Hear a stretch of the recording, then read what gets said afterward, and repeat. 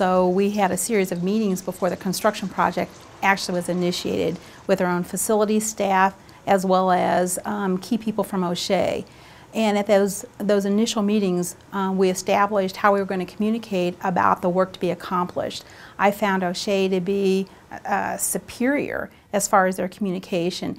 And I think we had a very open relationship where they took as much pride in the outcome for the operating room space as I did myself. We saw them so often in the operating room, they actually came up with some suggestions about the workspace that we hadn't really thought about ourselves. So they were really true team members as far as the accomplishments that we were able to gain.